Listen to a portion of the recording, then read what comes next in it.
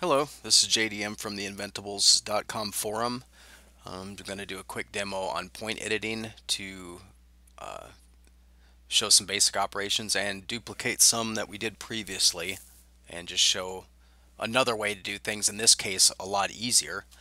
Previously in the fillet demo we looked at making a cutting tool that had a 1-inch hypotenuse in order to put a chamfer on the corner of a triangle. So we'll use the same numbers this time to just keep things consistent and simple. Based on our equation that we figured out before with a 1-inch hypotenuse, we came to 707 for the legs. Now previously we rotated this shape, aligned it to the X, and then made another cutting tool and did a Boolean to cut this perfectly in half. With the point editing, I can skip all of that once I set my shape and simply just go into point editing mode by either clicking the E over here on the menu. I can click the E on the keyboard, or I can double click my shape. So for this operation, all I need to do is take the point that I want to get rid of and delete it. And there's our tool. That one's simple. Another useful triangle that you might use is a 30-60-90 triangle. And our formula for that is going to be, write this in real quick.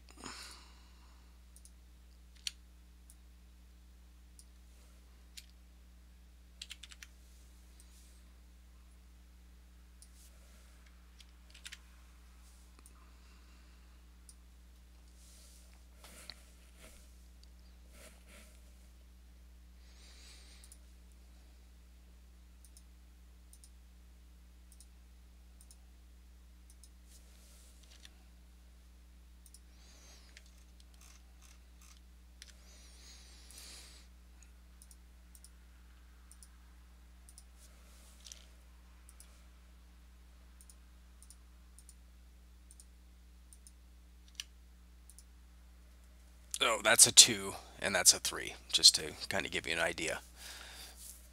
So we'll use the same simple numbers here.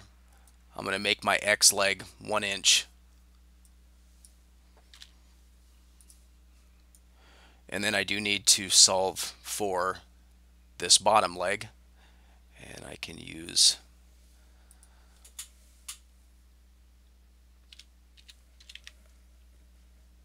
the same square root calculator, which does a great job. X is going to be 1 multiplied by the square root of 3. And I'm just going to copy up to 3 decimal points. That's all the precision I need. So my width now, I just copy that number in. Go into point editing mode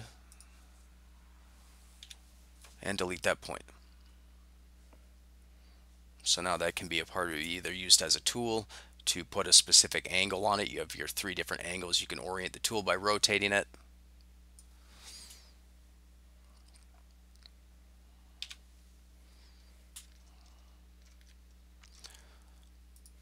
The circle reacts a little bit differently. If I want to do a hemisphere with point editing, the easiest way is obviously going to be to take another shape and do a Boolean and cut half that. But I can do point editing and get to that point. I have to do a couple of other operations to get there.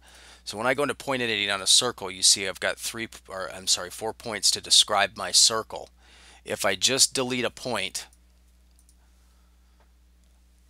I'm not going to get the results I'm looking for, even if I change these points to straight sections.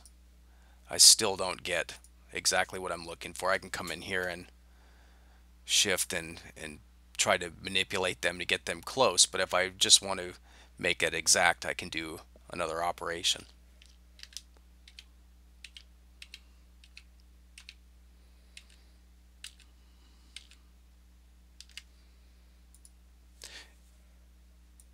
And again, this isn't the easiest way to do this, but I'm just going to do it to illustrate. I'm just going to take another tool here, make it into a cutting tool, do a combine. What you'll notice now when I go into point editing mode is I have a lot more points to describe my circle. Since this is still aligned on 2, 2 in coordinate space,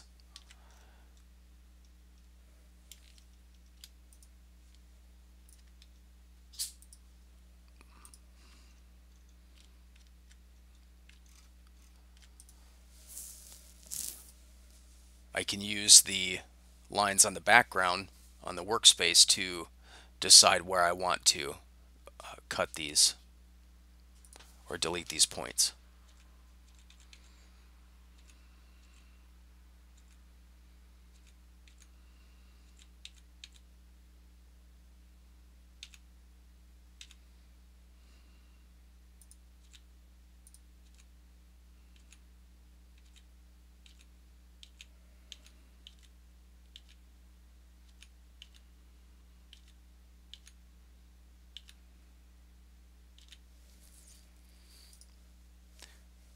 Again, it's not the fastest way to achieve that shape, but on something more complex, it might be a good option to get there.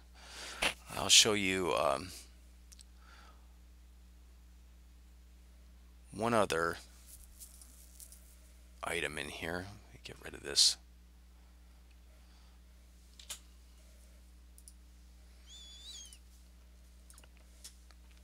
If I want to draw an arc or a quarter of a circle, I can easily, if I want a shape, I can use cutting tools to make this into a half circle or a quarter of a circle. But if I just want a line, I can cheat a little bit here and use the Exploder app.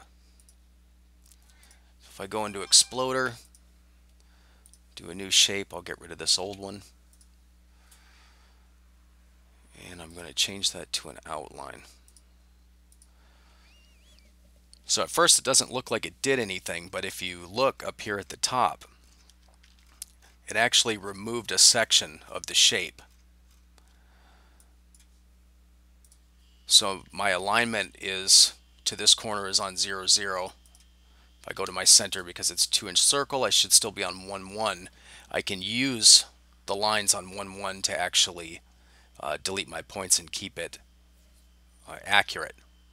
So now when I go into my point editing, of course I've got all these extra points to describe the circle now, whereas I had 4 before.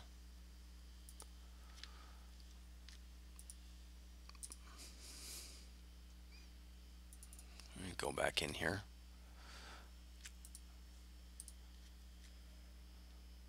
See if I can get this right. So if you're on a shape and you zoom, you'll zoom the whole browser rather than just the workspace. I go into point editing mode.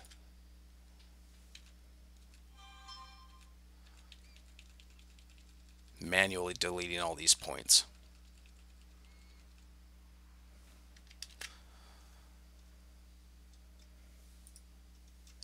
So at this point I've got 3/4 of a circle. I can continue.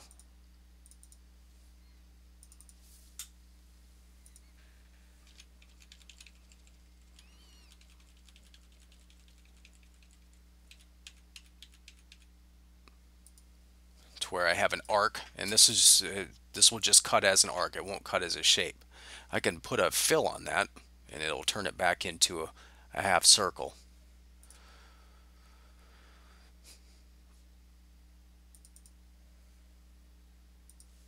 So obviously I can continue if I just want an arc that is a 90-degree arc or 1/4 of a circle. And back to that point, if I put a fill on it, it's going to connect the end.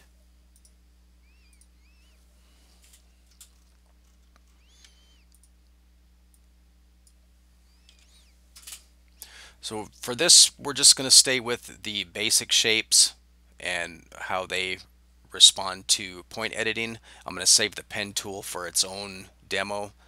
That will get a little more in depth, either drawing straight sections or angled sections, and then probably doing one where we look into more organic shapes and using the Bezier handles on the tools to actually draw something. So if you have comments on the video or suggestions, shoot me a message on the forums. Again, I'm JDM on the forums. If there's something in particular you'd like to see demonstrated, I'd love to hear from you. And we can do these fairly quickly and get them up. So thank you.